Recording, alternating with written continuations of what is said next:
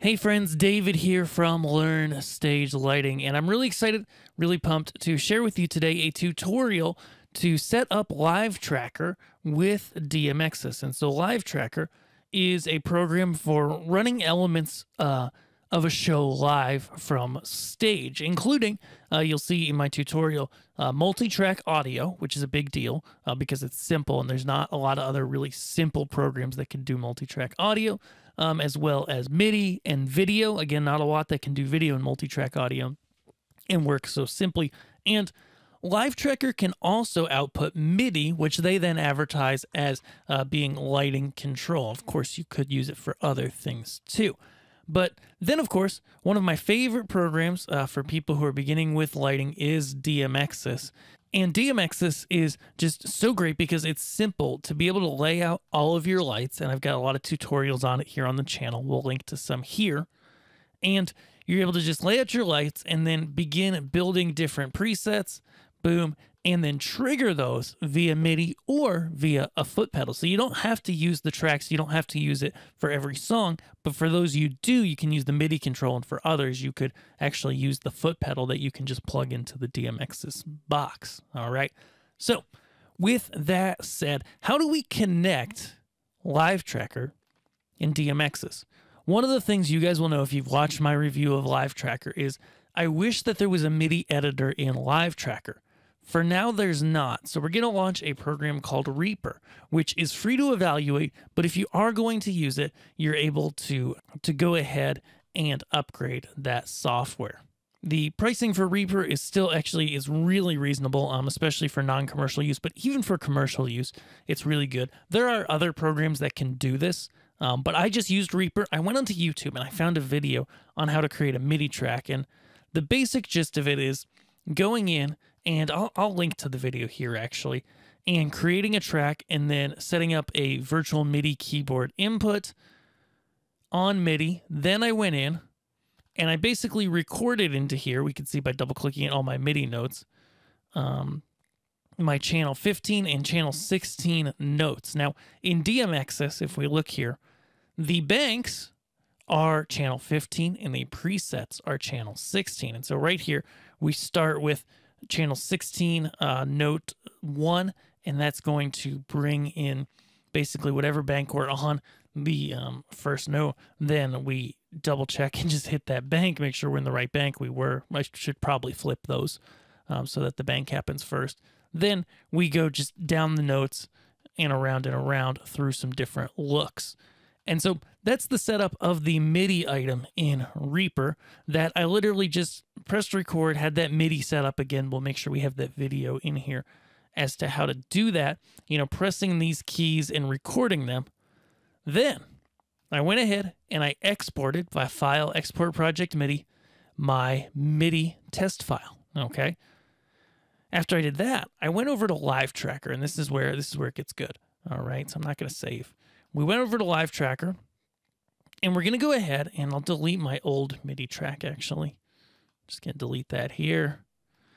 Then I do a MIDI track, press OK. MIDI, of course, in LiveTraker could run your effects pedals and stuff, too.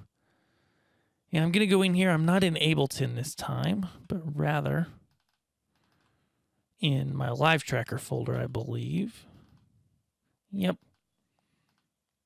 And I believe it's this one that I was going with.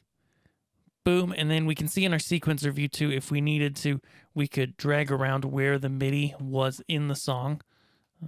Can do that here. You are able to adjust things a certain amount. We are able, yeah, if we zoom in, we can move it around. But I'm just going to start it at the start. Then, very important, we're going to go to Preferences, and we are going to go to MIDI. MIDI input doesn't matter. But MIDI output, I'm going to put to my loop MIDI port. Now you might say, David, I don't have a loop MIDI port. Well, as long as we're on the same computer for the tracks and DMXis, we need to connect the two with a virtual MIDI cable. How do we do that? This program called Loop MIDI, totally free. We'll link to it below. You can download, create a new port, and then that just loops back the MIDI between different programs. Really simple. So once we've selected that, you'll launch Loop MIDI before you launch LiveTraker, as well as before you launch DMXis. We'll then save changes and go back. We'll go over to DMXis, go to the preferences here. If you had it enabled, if you had Loop MIDI up and running before you launched DMXis, it should be active. But if not, you can activate it. Perfect. And then we're good to go. So at that point, we can literally go ahead and they do want you to re-rack the song. So I'll just click off of it and click onto the next one again. That's just something when you've made changes that it likes for you to do. Then we'll hit play in LiveTraker. And we will listen. So I think I double tapped it there. Yep. We will watch and we see our lighting presets change here. In fact, we can see different presets just changing. I'll restart it, re-rack it back to the start. We'll show you from the faders view just so you see, okay, this is actually firing different presets. You see things fading in, things fading out, lights going to the music, etc. And so that's the basic gist. That's what I really like about LiveTraker is, yeah, for the meantime, I have to bring in a third-party program to get that MIDI file and to program my lights to it. But at the end of the day, once you get it set up and you get your different MIDI events for when you want to fire your lighting, when you get those all in the right places, then you can always edit your light show and change the way scenes look and stuff from DMXis directly. And it's also worth noting that I use DMXis as an example here, and DMXis is a great example.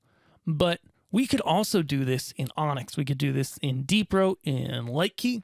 We'd have to send it to the Mac over MIDI, but you could run LiveTraker on a Mac too, and use a program like Loop MIDI, or you might be able to do it with the built-in stuff on the Mac. So the point is, the cool thing about LiveTraker not having a lighting control built into it, but using MIDI to fire that lighting control means that it's useful and very useful with any lighting program out there that supports MIDI, which is a lot of them, most of the good ones. And so I hope you guys enjoyed this video. A little different from what I normally did, not a lot about lighting, but it should give you an idea of how to really get rolling with a great program like LiveTraker and connect that with DMXis. Now, if you are looking to buy LiveTraker, check out my link below. You can get 5% off, and they do give me a small commission if you do buy through them. That's not a pressure thing, but if you check it out, you know, you can download the demo version for free, which can do a lot. It's just restricted to a few songs.